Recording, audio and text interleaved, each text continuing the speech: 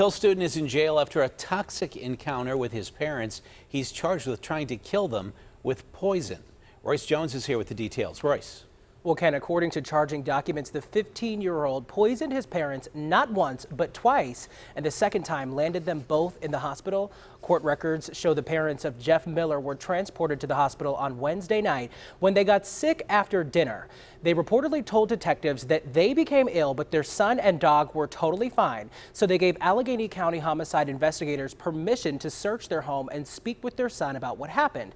Investigators went to North Hills High School the next day and learned from school personnel that Jeff Miller apparently told his school counselor that he was having thoughts of hurting people, already hurt his parents, and was afraid he'd do it again. So they took the teen back to police headquarters. That's where he allegedly admitted that he poisoned them with some type of white liquid, which turned out to be insect killer back on the 15th. And then on Wednesday, he told detectives that he poured Murphy's oil soap into his mom's spaghetti sauce, which consequently landed his parents in the hospital. Detectives ended up recovering both of those items at the house, and the boy is now facing aggravated assault and criminal attempted homicide charges. Both Scott and Danielle Miller are in stable condition tonight. Royce Jones, KDKA News.